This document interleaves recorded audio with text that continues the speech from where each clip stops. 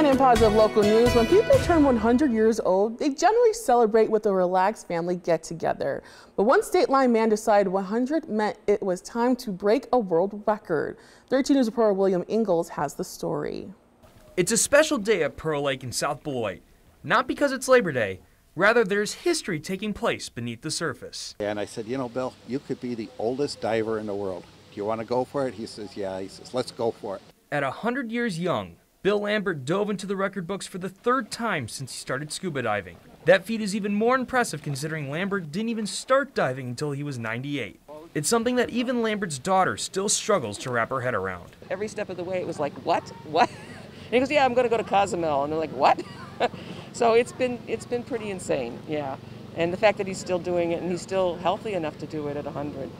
He is an amazing guy. Lambert's diving instructor, Danny Johnson of Loves Park Scuba, says that scuba diving is a great exercise for seniors. It helps them make them feel good. The water is good for us.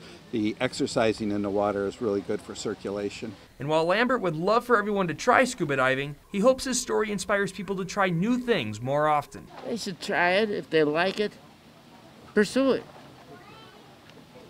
Or anything. In the meantime, Lambert's next pursuit is clear. Live to 101 and break it again. Living life to the fullest and making history while doing it. For your 13 Weather Authority, William Ingalls, 13 News. And we did ask Lambert what his secret was to staying so healthy at 100 years old. He said if he knew, he would have sold it already.